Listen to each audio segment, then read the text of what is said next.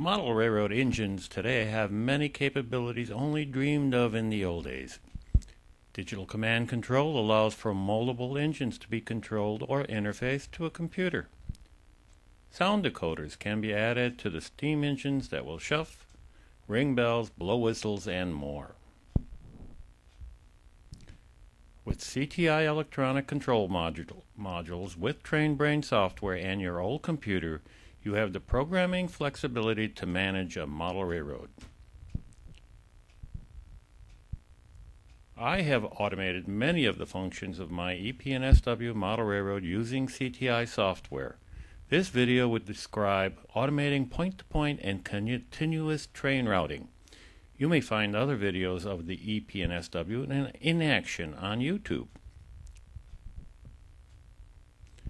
With the click of a mouse, switches can be directed or engines can be selected to begin or end their journey.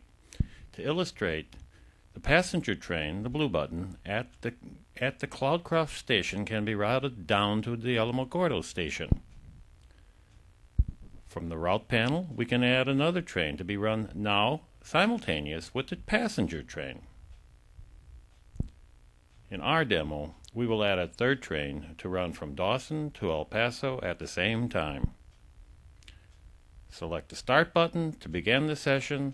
The computer will control all the engines and routes.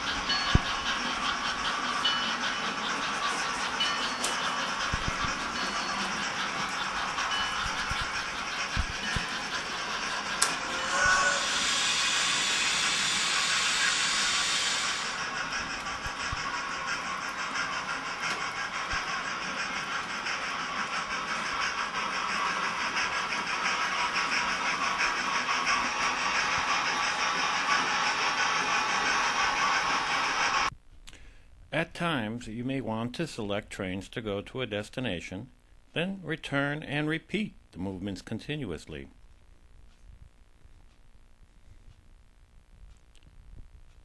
You can route multiple trains to multiple destinations and then route them back again to the starting point. But be careful, you can select routes that will run one engine into another. Of course, you can program to avoid collisions as well. I chose to let the operator select any route. Keeps me alert and on my toes.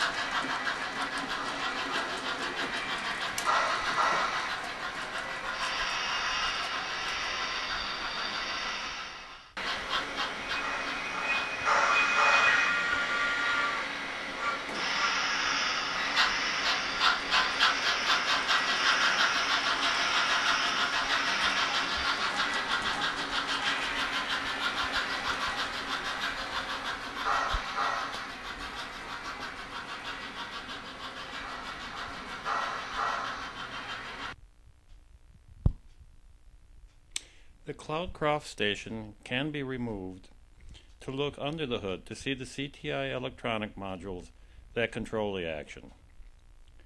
The Digitrax DCC controller is next to the monitor, and behind two CTI sensor modules are on the fascia of the layout. Plenty of wires are connected to the sensors that run under the layout. I use both photosensors and magnetic read sensors to keep track of the trains. Magnets are mounted under the engines as shown, and reed switches are mounted on the track. The track ties disguised to look like spilled oil. Up to 10 Atlas switches can be controlled by each Switchmaster CTI board shown here. Now, whether you are a one-man operation or you invite your friends over to operate DCC hand controllers, the computer is a helpful tool to keep your trains on schedule.